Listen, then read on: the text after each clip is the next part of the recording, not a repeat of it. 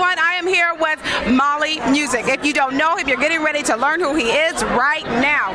Okay, so what brings you out to the Merge Summit?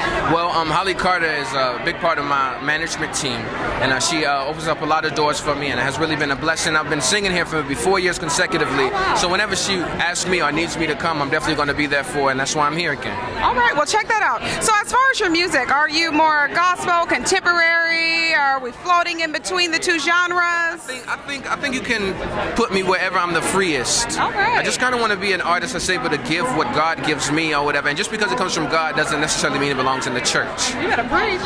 That's so nice. That's what it is. Okay, so your projects, what are we working on? Yes. Molly Is just dropped June 17th, and it's doing tremendous. Everybody, please go get it. It's on iTunes, Amazon, and wherever else you purchase CDs. Also, follow me on Twitter at Molly Music, Facebook at Molly Music, Instagram. All that. Yeah. Well, thank you so much for your time. It's been a pleasure.